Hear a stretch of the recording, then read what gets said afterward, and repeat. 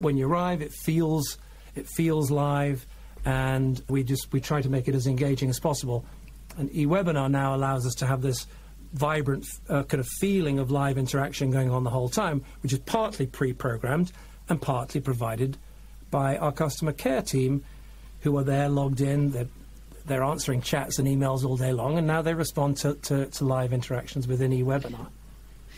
Well, as someone that has used webinar automation for 12, 13 years, yeah, and brought in, $13, $14 million of sales strictly through this channel, what would you say to someone who thinks or who says live is better than automation or on demand?